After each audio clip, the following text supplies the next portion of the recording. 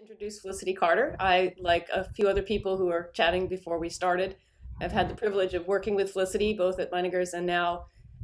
Felicity is the executive editor of a new wine online discovery platform called Pix, which is launched in very quiet beta.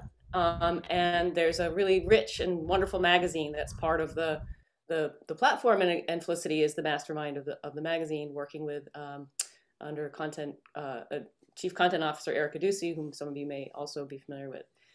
Felicity is originally from Australia, but for many years worked for Meiningers.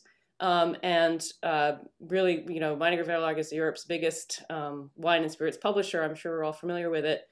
Meiningers Wine Business International, a very important English language publication that has correspondents from 30 countries and subscribers in 38. So it's a very wide penetration. Before moving to Europe, Felicity wrote for the Sydney Morning Herald and the Age newspapers in Australia, and she was also a correspondent for The Guardian USA. She is an international judge and a really engaging speaker, and I'm really excited to hear what she has to say about clean wine, so-called. Thank you, and over to you, Felicity. Right, here I go, making another attempt to share my screen. Bear with me. Okay, that's not the bit you're supposed to see. Right. Okay, so this is called Clean Wine and Unhealthy Claims. So as many of you may know, clean wine is very much an American phenomenon, but that sort of sprang into public consciousness last year. But the reason that I think it's really important to talk about is, although this particular type of wine is an American phenomenon, it's the manifestation of some very, very unhealthy trends that have been bubbling away in wine for the last 4 or 5 years. I've been writing about wine in one way or another for 20 years. I've done everything. I started out as a copywriter working for a direct wine marketing company. I've written for newspapers. I've written about the business of wine. And in all of that time, I haven't seen anything as potentially damaging and dangerous to the wine industry as this. So why does it bother me so much, and where does it come from? So many of you probably know this, that Cameron Diaz, the ex-actress, and a friend called Catherine Power, who actually comes out of the beauty industry, decided to launch this wine last year called Aveline, which they said was, well, have a look at the publicity. They said it was, it's a clean wine, it's got no additives in it, it's organic, it's better for you, it's vegan, and the big promise that they make is this promise of no unnecessary additives. So it turned out that this turned a spotlight on this whole new category that people didn't know about, this clean wine category. It turned out that there were a whole lot of small companies that were beginning to brand themselves as clean wine companies, particularly this one, the Good Clean Wine Company, started by 2 young women who actually wanted wine for their beauty spa. And so they also came out of the beauty background. And this is really important, which I'll get to in a second. So what is this trend, and what's been driving it? Well, there's a few things. So it's the sort of culmination of a whole lot of things coming together. One is the concern for the environment, including vegan and vegetarian diets, and I think we could all be on board with that. It comes out of the desire to see wines that are made much more sustainably.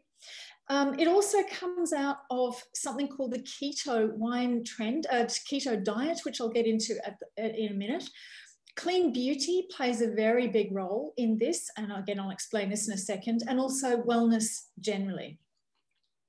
The other thing, of course, is natural wines and some of the noise that natural winemakers have been making, particularly around the idea that natural wines are healthier, not just in terms of the way that the viticulture is done, but they're literally healthier for you to drink. A number of natural wine people have been saying for a while that it's wine without hangovers. Yep. And if you can see, if you can see this story, which turned up in the New York Times in 2019, she actually says, I did a cleansing diet. This is very much the language of wellness. And I got rid of all of these toxins from my diet. And then when I started to put it back in, I got rid of toxic wine as well. I didn't have an aggressive hangover anymore. There's very much this idea of wine is now edging into being a wellness product. This comes from the website Goop, and it says literally, natural wines will give you less hangover. And she says in it, natural wines don't just deliver less of a hangover, but that most readily available wines, even the really expensive ones, are often full of pesticides, fungicides, and fertilizer. Alcohol doesn't, in fact, kill everything. It's a bummer to think that while making a conscious effort to buy all organic meats and vegetables, we've likely been drinking harmful toxins for years.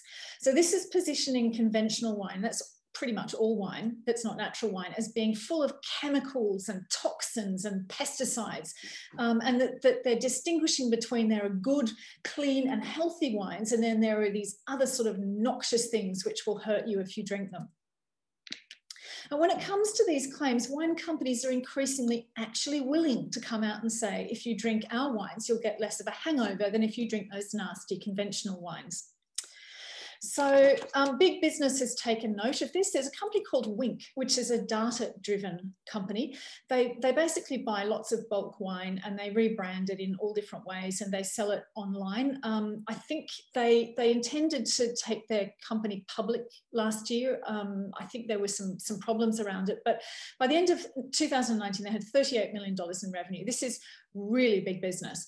And one of the wines that they put out last year was The Wonderful Wine Company, which is using sort of hippie imagery. It's tapping a little bit into biodynamic imagery, even though it's not biodynamic. These are bulk anonymous wines from the south of France, but they're being sold as somehow more spiritual and more, you know, they're just better for you in all sorts of ways. So when I spoke to Brian Smith, who was the co-founder of Winc, he said, this is wellness without deprivation. It's having your cake and eating it too. And he said that this is a trend that was coming out of Los Angeles. Meditation, wellness, self-improvement, people trying to find balance in their life, and they're trying to do it through the products that they buy. So it's very much a capitalist trend. So here are some of the wines that have sprung up in the US. There's this Life Wine, Mind and Body, which is by Trinchero, which is a really big wine company.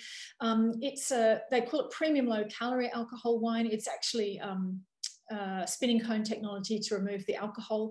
The Fitvine Cabernet Sauvignon, it's stocked in Whole Foods. It's been enormously successful. And the guy who does this is really interesting. He's been interviewed by Miningers, not by me, but by a colleague. And he's actually very serious about this. He's done research on what are the things that will make you feel a bit lousy if you drink, one of which is something called biogenic amines, which I'll come back to, and that can be produced through malolactic fermentation. So this wine, none of it, there's no oak in any of it, and this is sold as a big benefit, that these wines don't have any nasty thing in them, that you can drink them and they're actually healthy for you. He's managed to actually build a really big community around this. This is people who are into, as you can see, diet, exercise. They care a lot about what they eat and they drink, and they're particularly involved in the keto diet, which I'll get to in a second. So dry farm wines is another one that is making a big splash inside the United States. Now, Dry Farm Wines doesn't call itself a clean wine company, and the founder, Todd White, is totally against it. He sees clean wine as being a marketing gimmick, whereas he is the authentic professional selling authentic wines. Dry Farm Wines is really interesting. He only sells natural wines. He sells them from real producers. They're names that you would recognize. He chooses wines that are no irrigation. They're all under 12.5%. So the wines themselves are fine. And I, in some ways, he's a really good guy because he pays people really well and he pays them on time, which I'm all for in the wine industry. There's not enough of that. But if you look at his advertising, when you go onto his website, he doesn't talk about the farmers, the land, or whatever. He's got all of these performance leaders. They're people who are into different diets and biohacking, which is biohacking is wellness by another name. It's what it's called when men are involved, rather than wellness is for women, and therefore it's suspect. Biohacking is equally bullshit, but because it's men, it doesn't attract the same sort of opprobrium as wellness does. But again, he sells his wines as natural, additive free. They're lab tested for purity. They're sugar free, and this word purity keeps coming up all the time. So that this isn't just wine for pleasure any longer. This is wines that are a moral decision. They're better for your soul. They're more purified. They're more sinless. They're sort of it's like participating in the Immaculate Conception if you drink these wines. Right, let's talk about the keto diet. The keto diet is the key to a lot of this. It's actually a really dangerous diet that was popularized in the 1970s. And the idea is it removes any carbohydrates or sugars. When it first came out, it fell out of popular culture because of the number of people who actually died from doing it. They had vitamin deficiencies. Oprah got into it again in the late 1980s when she dropped a lot of weight, and then nobody really used it except for biohackers.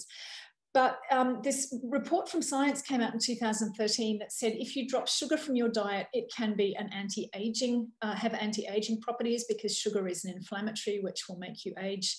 And then Tim Ferriss, who wrote the 4-Hour Work Week, and he's a biohacker as well, introduced it, and it's gone off in a big way. It still remains a dangerous diet. It's not good for you to eat like this. But now it's a multi-billion-dollar industry, and the key to it is getting rid of sugar, which of course wine has in it. So dry farm wines make selling sugarless wines their key selling point, and they do a lot of this advertising on social media where they'll show you glasses that are full of sugar cubes. As we know, of course, you can't actually add sugar to wine, but they're popularizing this idea that wine is just packed with sugar. And he actually says it when he does speeches. I listened to a speech that he made in 2019, and he was talking to a group, I don't know who he was talking to, but he's full of conspiracy theories. He actually said to this group, there is a deep, dark collusion between the wine industry and politicians, and the wine industry has spent tens of millions of dollars to keep you uninformed.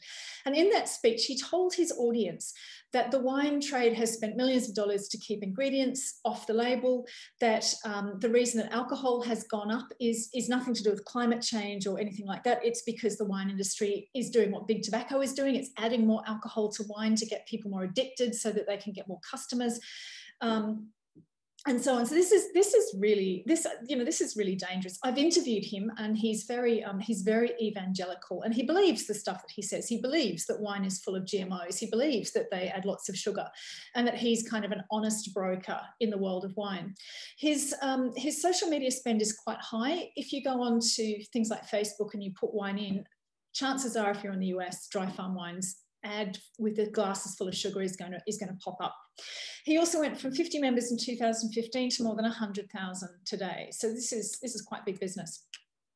This clean beauty trend is another thing that is really important. So clean beauty really started about a decade ago, and it started from a misunderstanding about ingredients in cosmetics.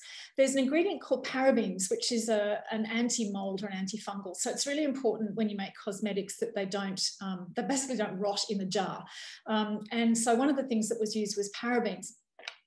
And there was a study done of breast cancer where somebody got a slide with a tumour on it. And what they found was the tumour was full of parabens.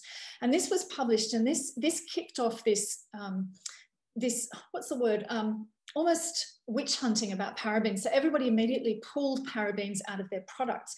It turned out when they went back to the laboratory that actually there were no parabens in the breast tissue. It hadn't contributed to breast cancer. It's that all of the slides in this laboratory had been cleaned with material that had parabens in it. But even once that was reported, it didn't change the fact that the whole beauty industry began to look at what the ingredients were in their cosmetics, and a lot of things that had been ingredients for, in some cases, more than 100 years, began to be pulled out of cosmetics and out of things, which actually has caused them a lot of problems, because parabens are very, very good at keeping mold and fungus at bay, and some of the sort of natural alternatives that they're using are not. So it actually means that many modern cosmetics will go off much faster than the ones that used to.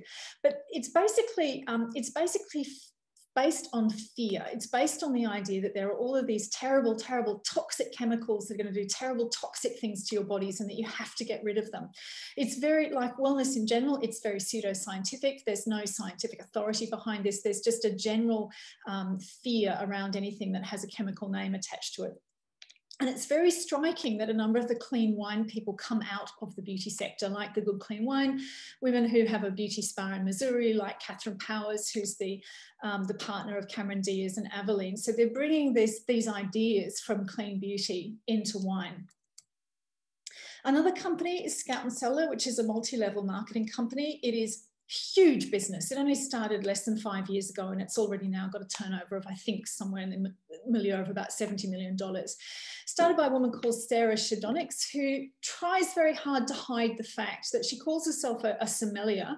She doesn't appear to have any sommelier background. She's got a WSET level 3, and she goes out of her way to hide the fact that she used to be a lawyer for a company which dealt in bulk wine. Her origin story is that she started this company because she discovered that she was feeling sick all the time from drinking wine, and she's very vague about this, whether it was doctors or naturopaths, and they told her it was the additives and chemicals in the wine that were hurting her health. So she started this company to have wines that don't have any of these nasty, dreadful toxins in them.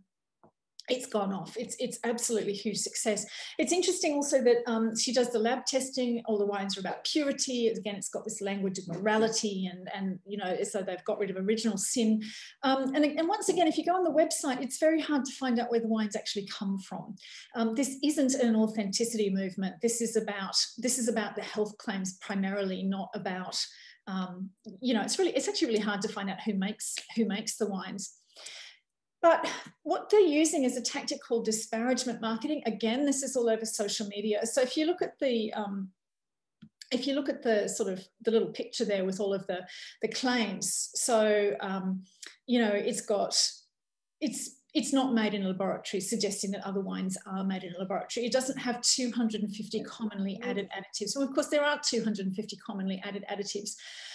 There's also sort of you know, it's got 0 GMO ingredients. It's got no ferrocyanide. I actually had to look some of these things up. I discovered that ferrocyanide used to be used in Romania to remove excess iron from some vines, but it's actually been illegal for a really long time. It's been removed from, it's still on the list of additives that you can use in the United States, but it's being removed at the moment. Sometimes things just get left over, but you would look really hard for a really long time to find anyone who was using ferrocyanide.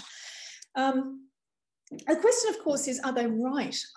Have they stumbled on something that the wine trade really needs to look at hard? You know, is the wine trade hiding a multitude of sins? Are conventional wines toxic in the sense that they mean toxic, which is that they have all sorts of dreadful things that are going to do you harm?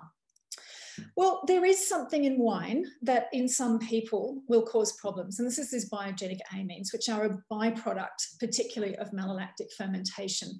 They're mostly found in warm climate grapes, and of course, it can give you a slight if you're susceptible to it, it can give you a slight histamine effect, a slight allergy effect. It's very interesting that one of the women that started the Good Clean Wine Company started it because she came back from Europe and discovered that she'd been drinking wine in Europe with no problem. She started drinking wine in the United States, and suddenly she felt really lousy. I suspect that she was probably drinking oaky Chardonnay or a Californian warm climate wine. And the thing about amines that makes them really difficult is that they accumulate, and they're also found in food. So if you've got a sensitivity towards this and you're drinking an oaky Chardonnay or a butter Chardonnay, or you're drinking a Cabernet Sauvignon, and at the same time you are eating charcuterie or fish or cheese, you're going to get quite a load of these biogenic amines. And what you will blame is you'll blame the wine, but they can accumulate in your body over the course of a day. So if you have a meal in the morning, or you've got bacon for breakfast, and then you have lunch and you have fish, and then you go out and you have a glass of wine and you're having charcuterie and cheese, if you're susceptible, by then you're going to feel pretty rotten, but you'll blame it on the wine. Pesticides. For a story I did for VinePair, I actually went through all of these claims. Pesticides is an interesting one. Obviously, pesticides are bad for the environment. But are you drinking lots of them if you drink wine? And the answer is no. The LCBO in Canada actually tests every single wine that passes through their doors. And in 2019 to the beginning of 2020, over that 12 months, they tested 22,600. And of those, there were only 20 that they found pesticide residues in. So are you drinking lots of pesticides? No, you're not. Again, GMO yeasts, in theory, they're illegal in the EU. In theory, there could be wines that would have GMO yeasts being used. In practice, it's not possible. I spoke to Professor Van Vuren, who actually developed the 2 GMO yeasts that were licensed for use. And that he produced them in 2002 and they were all used up, and now he's retired. He says he gets constant requests to go back into production because one of the yeasts that he produced actually reduces biogenic amines, and that's why he developed it, because he suffers from the same problem.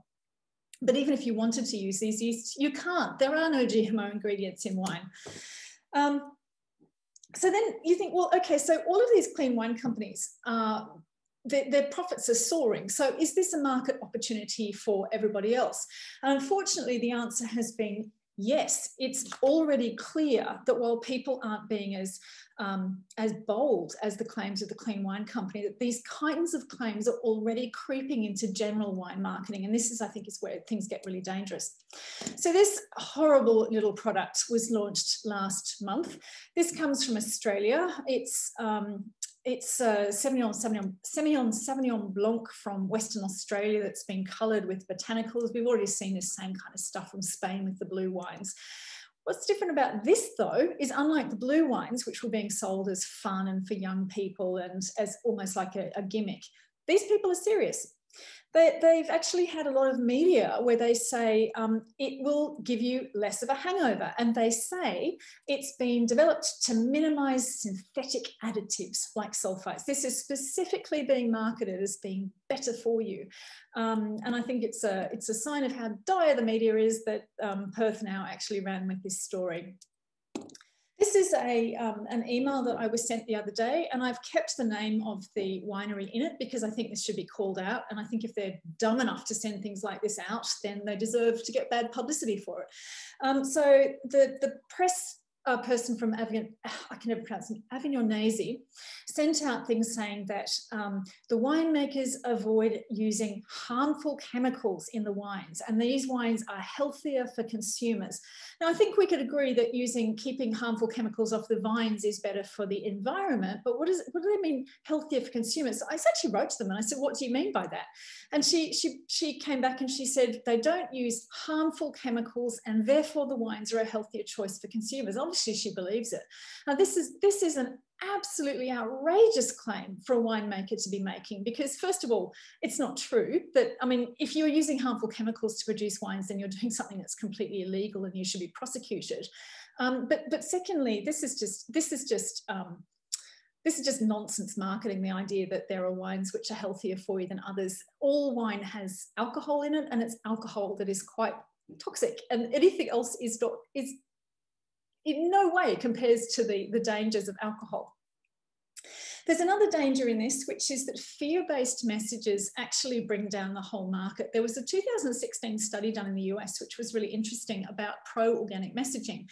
And some researchers looked at the result of pro-organic messaging in a couple of lower income communities. And what they found was that people's overall consumption of fruit and vegetables dropped. It wasn't that people began eating organic, it was that they couldn't tell the difference.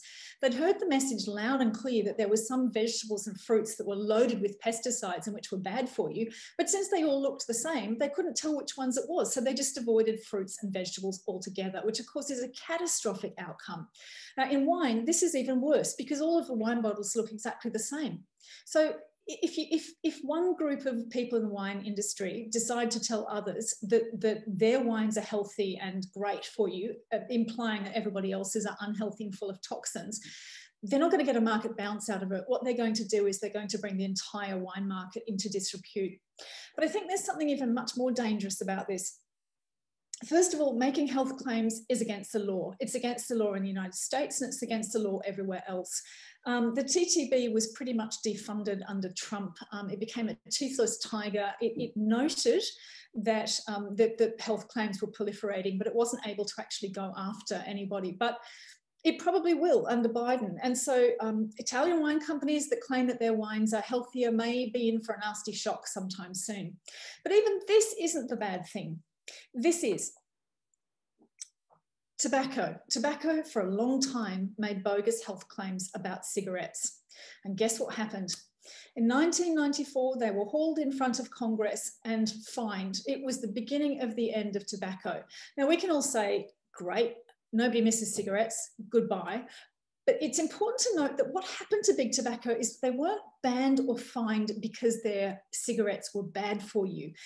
They got into trouble because they lied.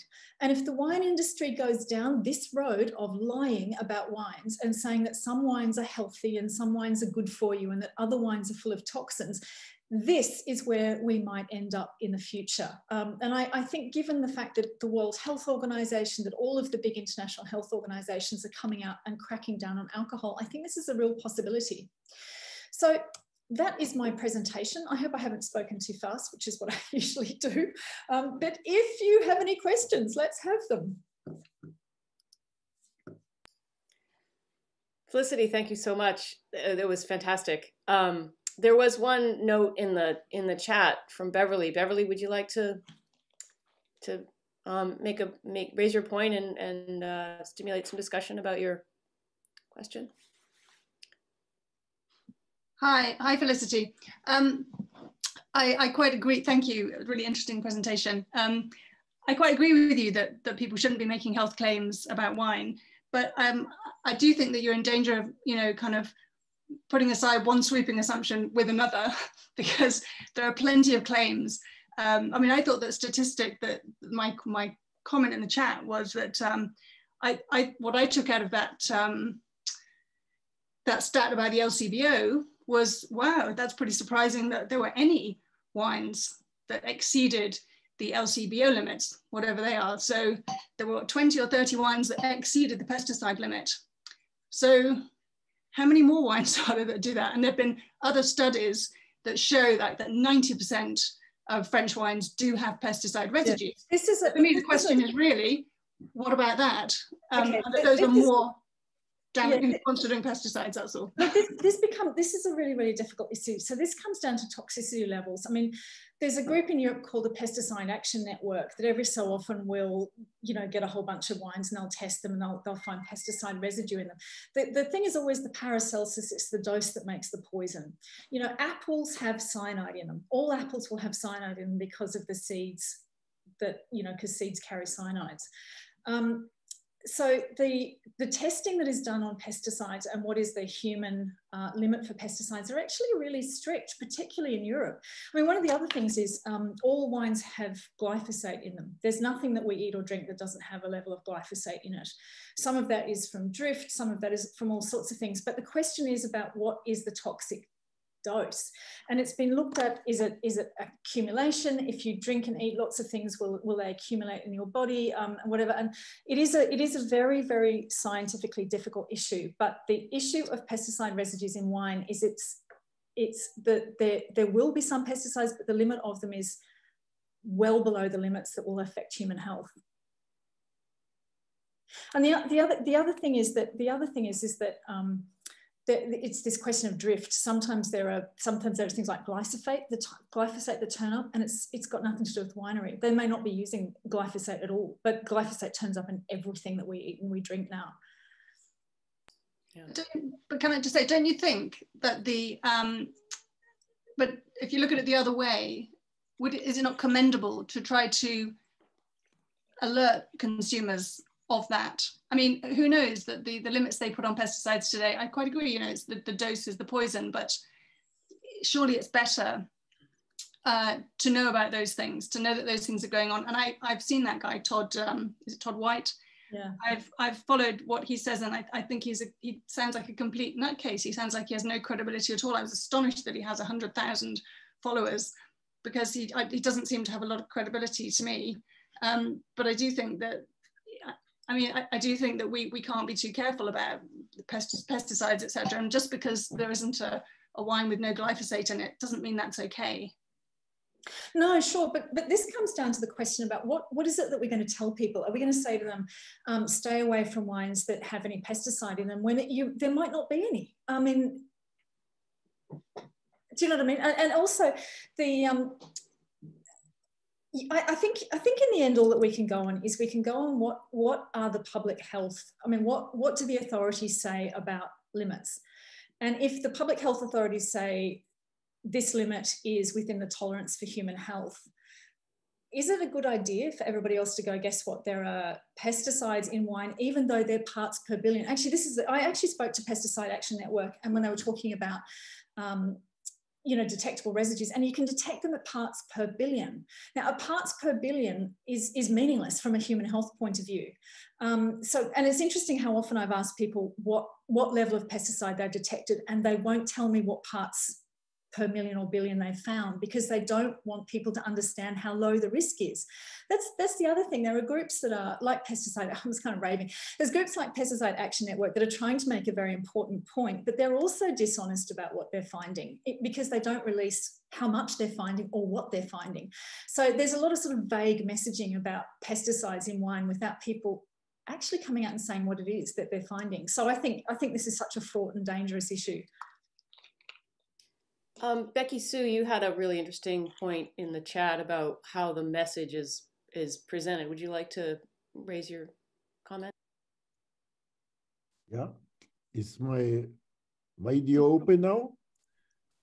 Yeah. Okay. I think I think we were going to ask, Becky Sue was going to raise her question, and then maybe you could come in with yours. Oh yeah. Hi Meg. Hi Felicity. I really think we need a positive message. I found that if you try to deny things, that just sends a negative message, and it would be great if we, as the CWW, could create a positive message around this. Does anyone have any ideas what this would be?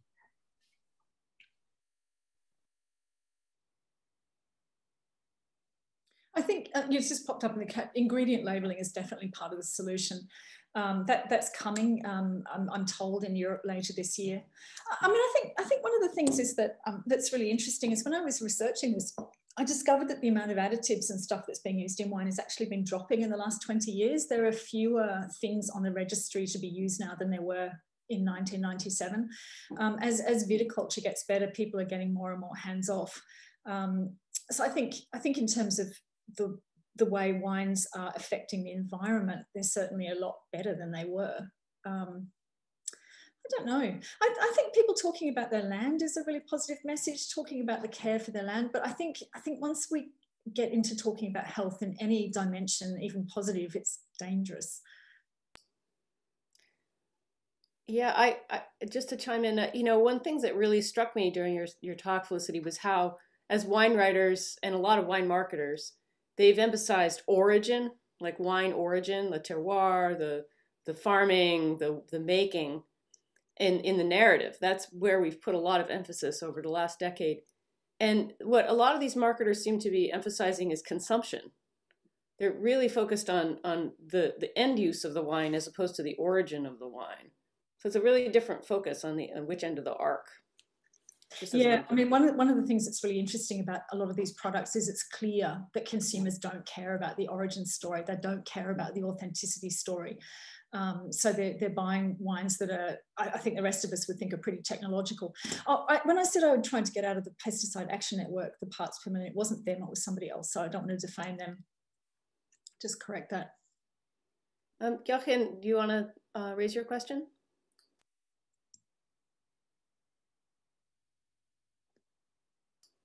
I think you're muted.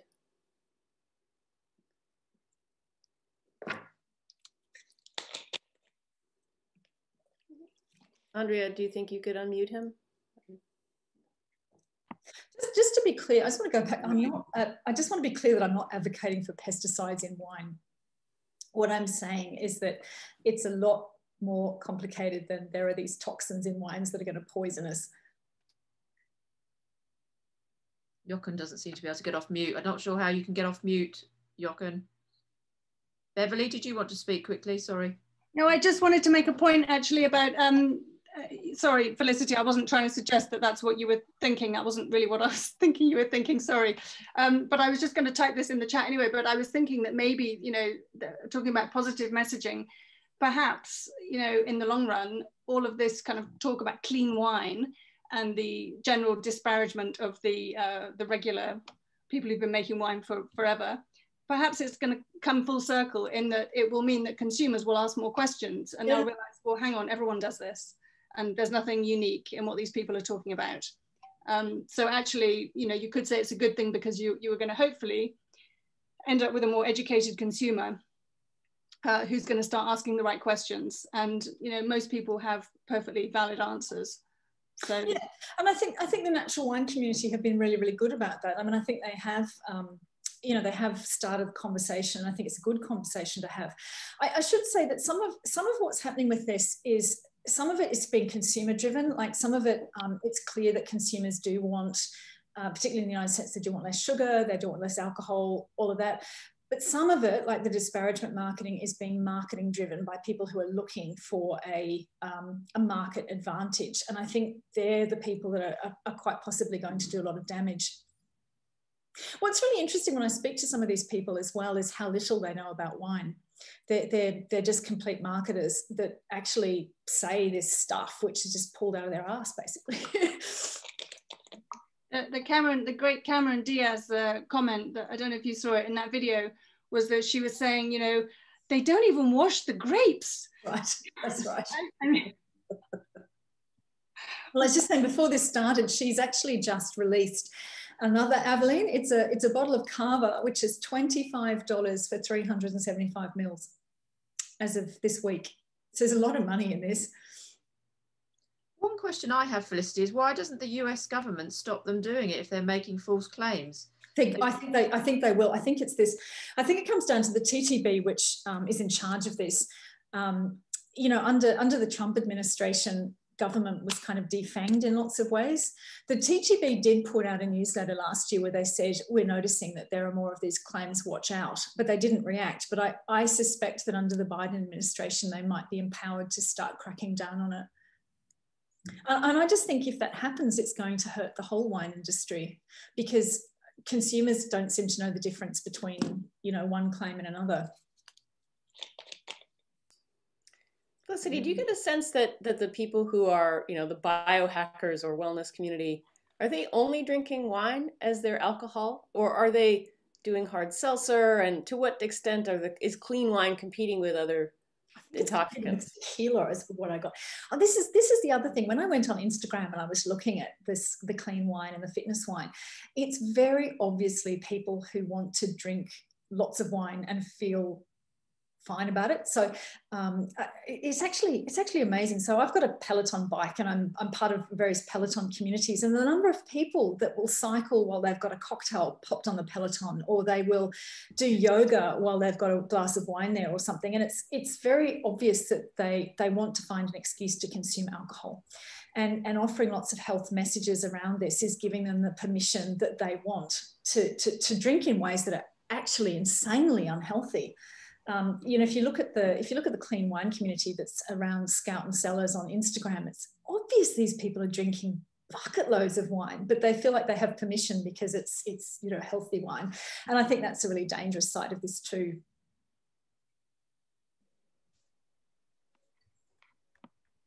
Neil, you had a comment about Oregon, that there's a lot of it's not getting traction in Oregon. Would you like to sort of explain to us what's going on there and what isn't going on in Oregon? I'm not sure. So yeah, I unmuted myself here. Yeah, I mean, this is a state that prides itself on, you know, being sustainable and environmentally conscious and so on. And I'm pretty well plugged in as to what's goes on around here. And I've seen no evidence whatsoever about any of this clean wine taking hold. We have a lot of biodynamic wineries, which is different. You can argue that there's a whole part of it that's nonsense because it's attached to the astrology and so on, but no aspect of it is attached to bogus health claims. It might be bogus scientific claims, but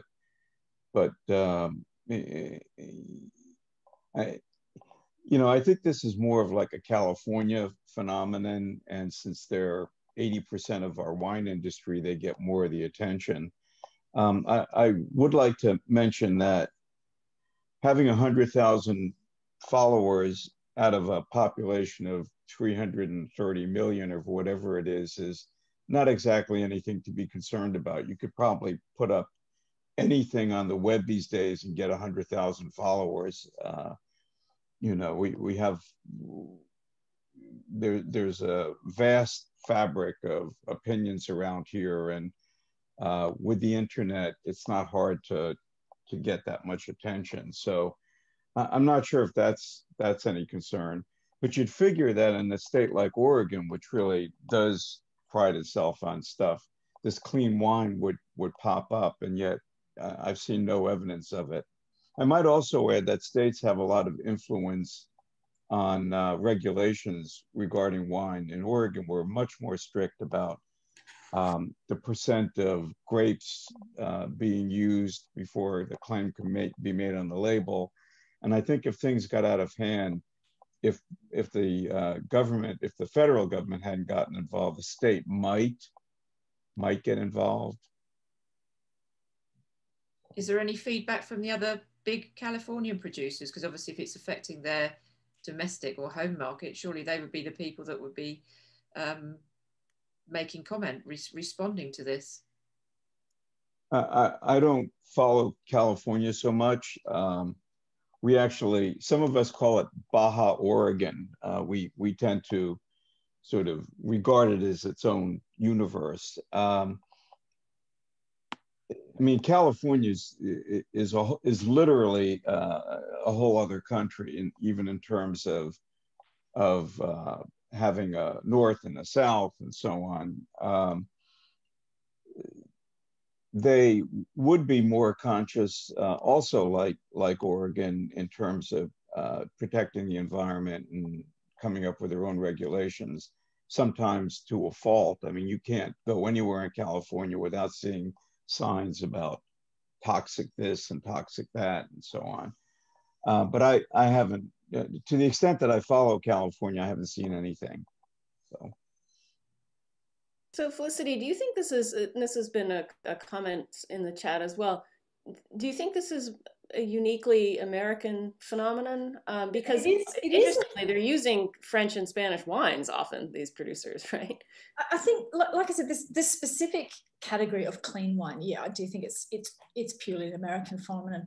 But I think it's at the most flamboyant manifestation of something that is going on, which is this idea of healthy versus unhealthy wine. I know when I wrote a story about this in The Guardian, I was contacted by somebody in Australia who immediately trademarked the name clean wine, the website .com.au, and she said this would go off here. And the fact that there's an Australian, an awful confected purple product which is beginning to make these claims, you couldn't in any way, shape or form call that a clean wine, but these claims are being picked up, I think is really frightening. Michelle, you had a comment about Eva Nunezi, that it was surprising to you that they were going down that route. Do you want to share your perspective from Italy? Yeah, thanks, Meg. Fascinating, Felicity, this whole talk and conversation. No, I haven't been aware of anything of that kind coming from Italy, as I said in my comment.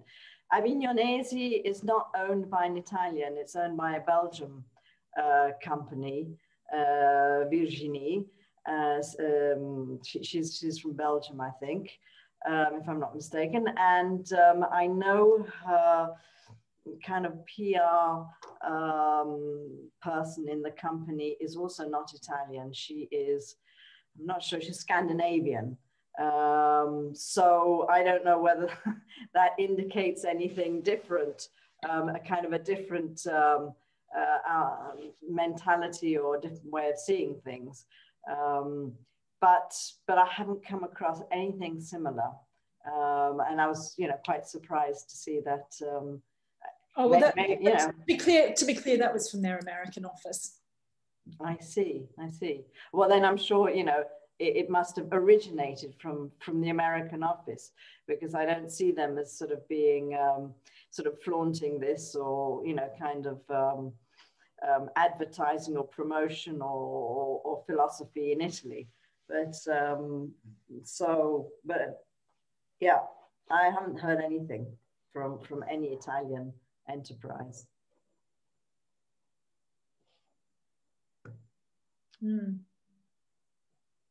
So why do you think it captures the American imagination so much, Felicity? Ruma just posted something. It's like, sales are obviously strong. Why do you think it's so effective? Look, I think it has to do with, I actually think it has to do with critiques of the food industry over the last 20 years. So the most sort of one of the biggest books this century was Michael Pollan's book, what's it called, Meg? 2006, The Omnivore's Dilemma. And where, you know, they really ripped the lid off US agriculture and just how, you know, wretched animals are treated, how terrible the monocultures are, how awful the fast food is, how fake it is. And I think it's very easy. Yes, exactly. And so I think a lot of times when people, particularly in America, are talking about wine, they're talking about natural versus other wine. They've got that food model in their head, that there's kind of natural, authentic wines, and then there's the fast food model, and that all of these, you know. Whereas actually, it's a metaphor that doesn't work very well. The wine industry is actually quite different from the food production industry. But so I think the questions that have been raised around food, and particularly around fast food in the last 20 years, have made people think that you know, maybe wine is the same. And actually it's not. It's got nothing in common with that sort of vast, well, I suppose some parts of the American thing, but you know, wines are much more it's a much more diverse ecology. You've got little tiny producers, you've got big producers, you've got a whole range of ones in between. Whereas within agriculture, you tend not to have that. You tend to have these really big farms, or you tend to have these very small family farms, but there's not that sort of diversity of food production in the US, whereas there is in wine. So it's not a very good match. But anyway, so long story short, I think the discussions about food have finally caught up with wine. And also it's part of this collapse of scientific authority as well. It's part of the rise of pseudoscience. And that's really where wellness comes from. It's a pseudoscientific view of health rather than a sort of scientific medical one. Yes. Beverly. Beverly, you're still muted. Yeah, hi, sorry. Felicity, I just wonder, are you seeing any connection between the sort of the clean wine movement and sustainability, or is it just, you know, looking after number one? No, that's a really good point. And that's what's really striking about this, is that when you look at what's being sold, it's completely inauthentic as we would see it. You know, and it's very much about looking after number one. So you look at the way that the biohacking and wellness people talk about food, and it's kind of awful. It's all about food as fuel and being broken down to its macronutrients and you know, whether it can stop inflammation in your body. Whereas I think one of the great things about wine is the way that we think of food as being an act of sharing, you know, it's an act of sitting down and talking, and it's an act of generosity. But yeah, this whole movement sees it primarily as what's the impact on me? Is it going to optimize me? Can I go to the gym with this? And that's why they embrace really highly technological products. So it's a paradoxical movement.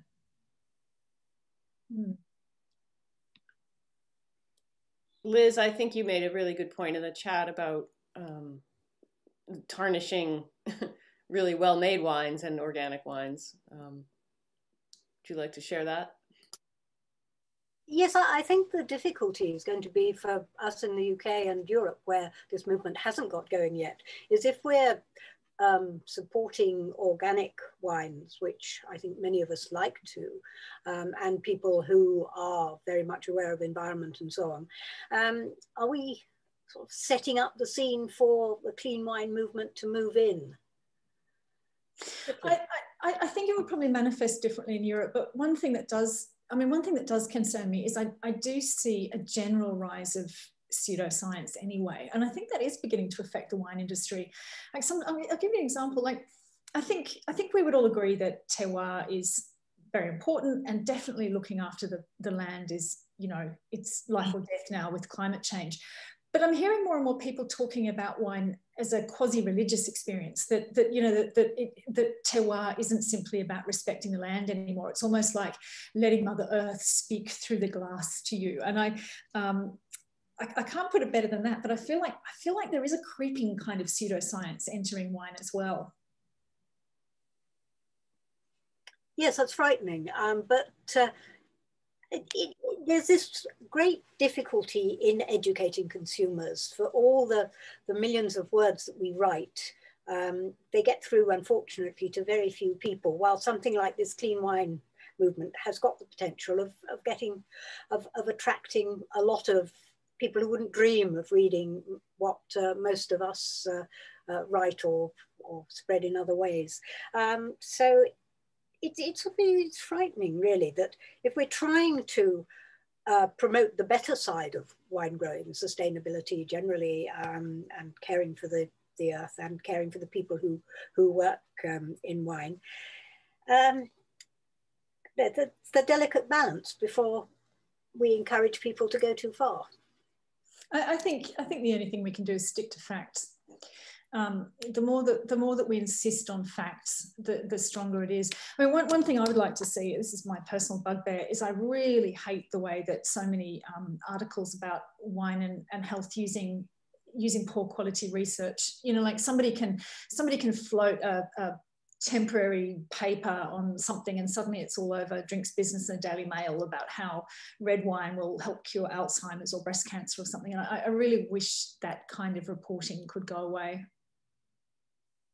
Yeah, I think there's also, Liz, to your point, that, you know, we're wine communicators. Some of us also sell wine, you know, as part of our portfolio of products. But I think the narrative is coming from these very well financed, you know, startup companies, and there's a lot of money to do social media buys and whatever. Like, you know, little biodynamic producer, organic producer in Oregon or in, you know, Tuscany, they don't have the like voice, you know. So I think Felicity's right. As writers, we have to just, you know, not spread fake news, basically.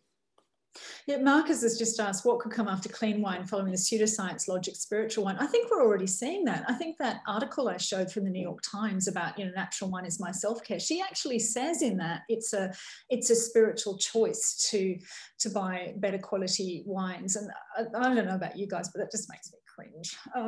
I think buy you know, there is some wine that will make you feel lousy in the same way that lousy food will make you feel lousy, you know, if it's poor quality. And I think, you know, buying better quality is a good thing because, you know, good quality products are always going to taste nicer and they are definitely better for the earth than poor quality products. But that's a different argument from it being a spiritually better product, you know.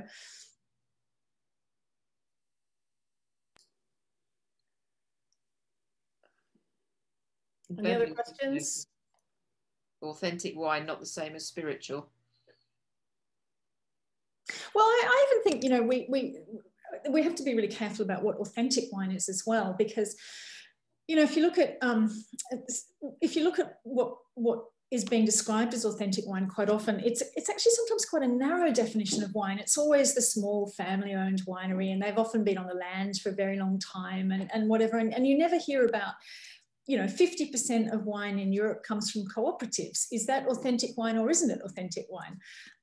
You know, I think even about our view of where wine should come from is beginning to narrow as well. I think it comes down to authenticity, comes down to honesty, doesn't it? At the end of the day, as you were saying. Yeah. You know, something that's just, yeah, not hiding anything. But maybe, as I think somebody said earlier, maybe ingredient labeling will be the way to go for wine. What do you think about that? Oh, I think it's a great thing, and I think it's going to be complicated, but I think it's long overdue. And I think for most people probably won't care. You know, I think in the UK, is it the Co-op's been doing it for years and years and years. You know, I think, you know, I think transparency is a great thing. The more transparent we are, the better. And the more fact-based we are, the better too.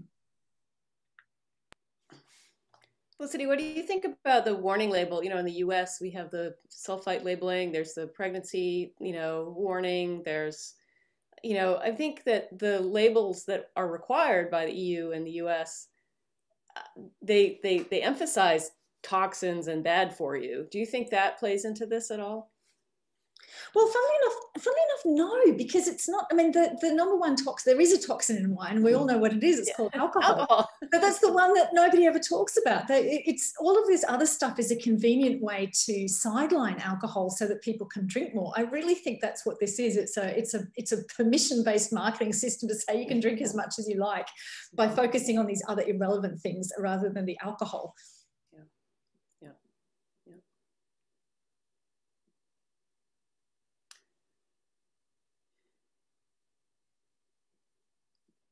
Any other thoughts, comments? No. Felicity, any final thoughts? No, I think I've talked it myself out. Well, I think this was fantastic. Andrea, back to you.